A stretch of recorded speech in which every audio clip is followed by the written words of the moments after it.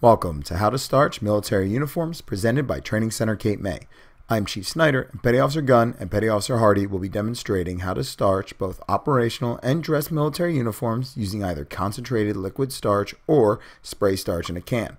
Starch the operational dress uniform, which is similar to most other operational military uniforms. Start with a uniform that is still damp from the washing machine after a spin cycle and turn it inside out. Using an industrial spray bottle that can be purchased at most home improvement stores, fill the bottle with a 50-50 mixture of concentrated liquid starch and water and shake to mix. If you prefer, you can use spray starch in a can instead, but the concentrated starch tends to be more economical. Spray the starch mixture on the damp garment evenly. The amount of starch you use will dictate how stiff the dried uniform will turn out.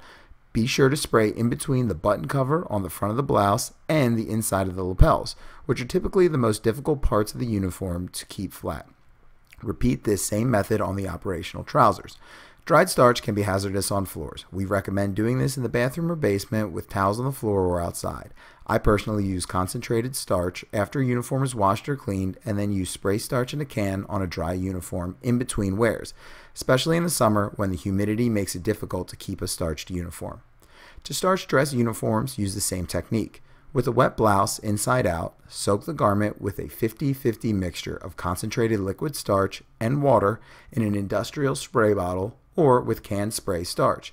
We have found that the light blue dress shirts can be sprayed with a heavy coating of starch for a crisp military appearance. Many dry cleaners will not starch military dress pants, but we have had success using spray can starch on dry dress trousers and then ironing with a heat-resistant iron guard or bandana.